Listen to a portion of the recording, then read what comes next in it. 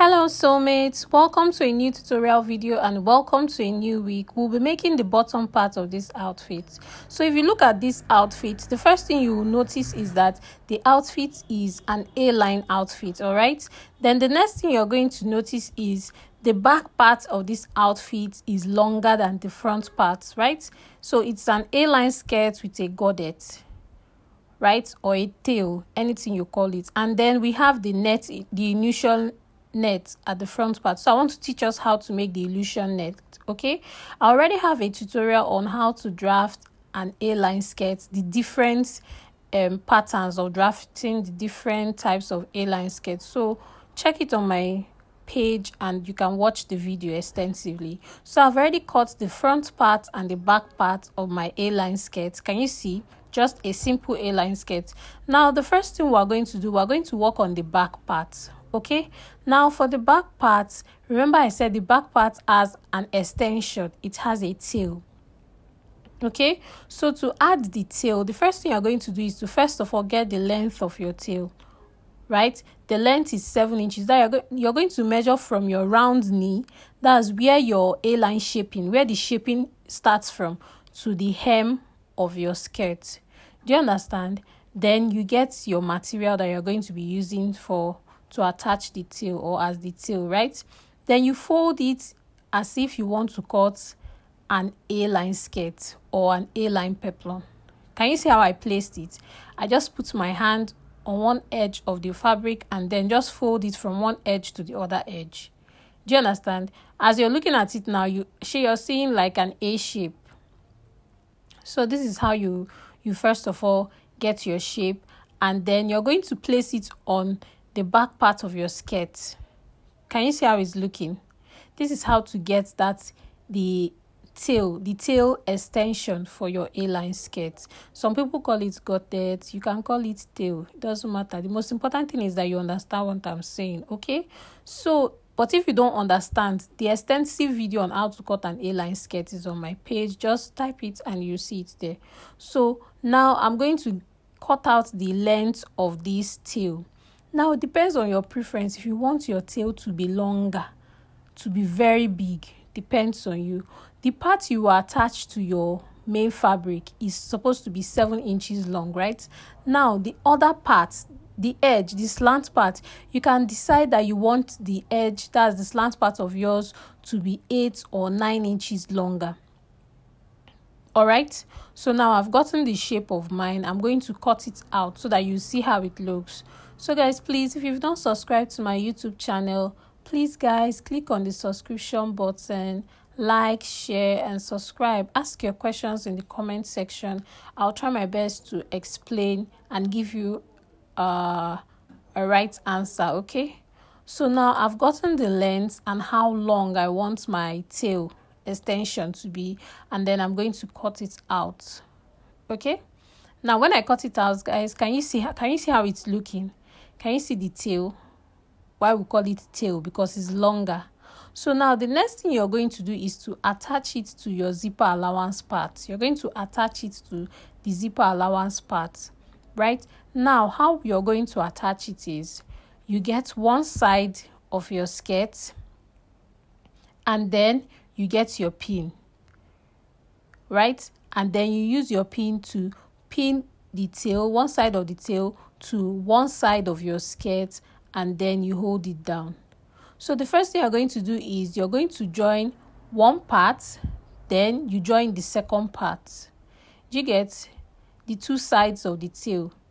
Do you understand what I'm saying? You are joining it to the back part of your skirt. Remember, that's zipper allowance area from your round knee, where you're going to get the shaping, where the shaping of your A-line is starting from. That's where you start joining it by the sides. All right, so the first thing I'll advise you to do is to first of all pin it before taking it to your sewing machine. Okay, first of all you pin it before taking it to your sewing machine. Now after we're done pinning, we're going to sew it just the two sides. You don't need to join that zipper allowance area, no. Just sew the two sides first. All right, just sew it from that part, that's curved part of your knee. Just sew it together. All right. So when I'm done, can you see I've sewn it? I just want us to see how it's going to look first before we join that zipper allowance area. Can you see how the back part is looking? Can you see why we call it a tail or a godet, an extension? You see that part is very long. Okay. Now, can you see the part where we stopped sewing? Now, the next thing we're going to do is to now join our zipper allowance area. Okay, just join it with loose stitches. Can you see? So just close it up, pin it. Make sure that you pin the hemline, right? You're going to pin the zipper allowance area together like so. Can you see what I'm doing? So you just pin it and then you sew it from the waistline down. Okay, please, hope you understand up to this part. Remember, we're attaching the tail to the zipper allowance area. All right, now if you look at our illustration, you see that it is a gown. All right, but I'm giving you the illustration for a skirt because it's still the same way we're going to be making this outfit. It's the same way they still made it. All right, do you get? So when you join your zipper allowance area, the next thing you're going to do is to join the sides, your front and your back. Do you get? Now I've joined my front and my back. I've shaped my skirt. This is how it's looking. Do you understand up to this part? I've shaped that's the two sides, the sides of the skirt. Now I've joined the front and joined the back. Now you ask, why didn't I put that? Putting of that is somewhat not so necessary for this outfit. That's why you have to cut it exactly the measurement of the waist. Even if you're going to be adding allowance, add 1 inch or 1.5 inch allowance just for the joining allowance. All right, so now we want to create that illusion design, right? From your hip line, from your waistline, you come down by 1.5 inch.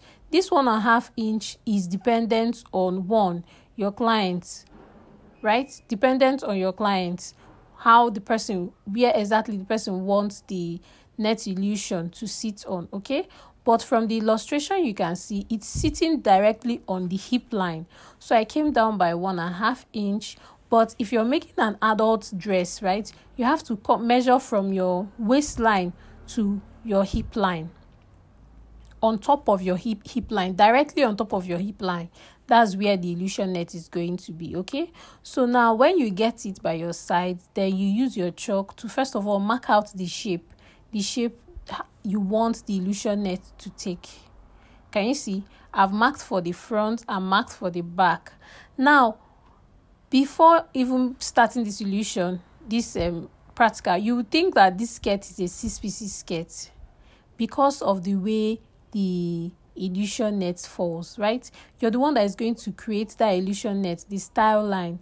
So now I've gotten the style line for the illusion net. I'm going to now cut it open. Can you see? I'm going to cut it open. Can you see?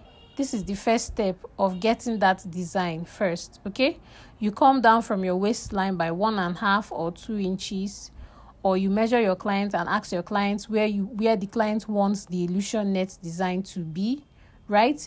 And then you mark it out on your skirt and cut it open. Now, this is the net I'm going to be using, a skin-like net. All right, now remember that since we are going to be adding, if you want your net to be thicker, fold it. If you don't want it to be thick, just place it just like that. Okay, now remember that the net we are adding, right, is an addition of material. Do you get? So you are going to subtract it from your outfit, from the material. So for example now, right, I'm going to be removing 0.5 inch. I'm going to be removing 0.5 inch from the main material because I want the illusion, the net, to be 0.5 inch. So since we are adding a net, extra material now, we are adding a net to the main fabric, you are going to subtract it. So you are going to determine, after cutting open the design, right, now you are going to cut out 1 inch. If you look at the design on the screen, you see that the net is up to 2 inch or is up to 2.5 or 3 inches. Now, since you're going to be putting 2.5 or 3 inches of net, you are going to cut out that 2.5 or 3 inches of material from that side part. Do you get? So that when you fix your net is going to sit on the material, that is not going to be too big. Do you get what I'm trying to say? So guys, do you understand this part? Let me know if you understand this part, okay? So now I've gotten my illusion net, and I cut out 1/2 inch because I want my illusion net to be 1/2 inch when I'm done, right? I cut out 1 inch of net because I'm going to join it 1/2 inch by one side, 1/2 inch on the other side. I cut out 1.5 inch, 1/2 inch on one side, 1/2 inch on the other side. What is going to be remaining is 1/2 inch.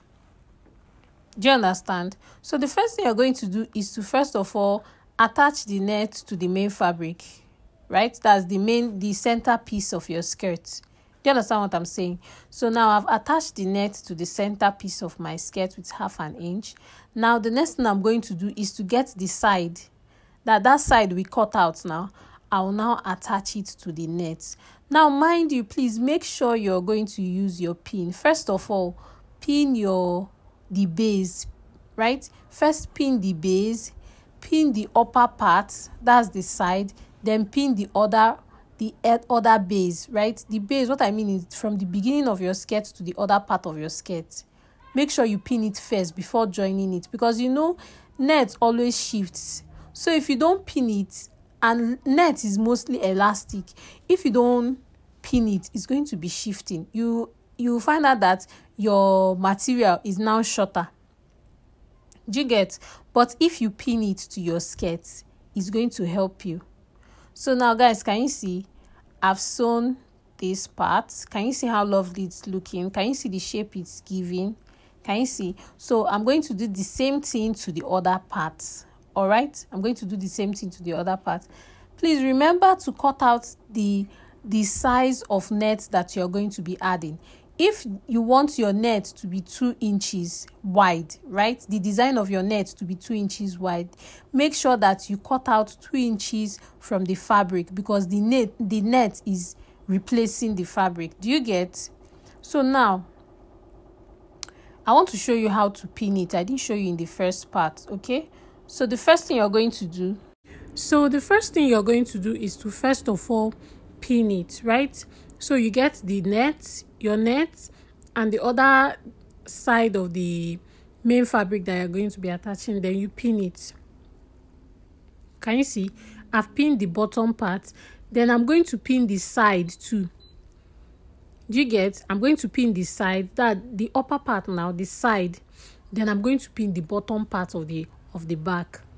As I said earlier, you're pinning it so that it will help you. It's going to give you direction when you're sewing it.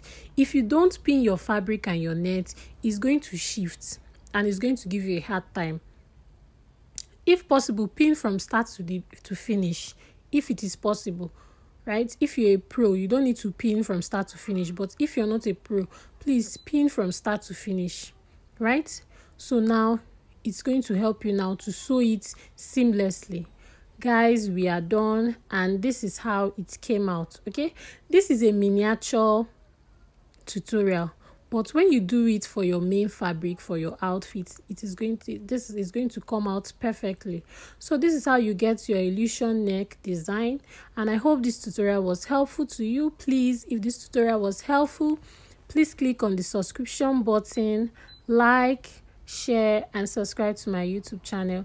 Thank you to my new subscribers, and thank you to my old subscribers. See you on my next tutorial. Bye.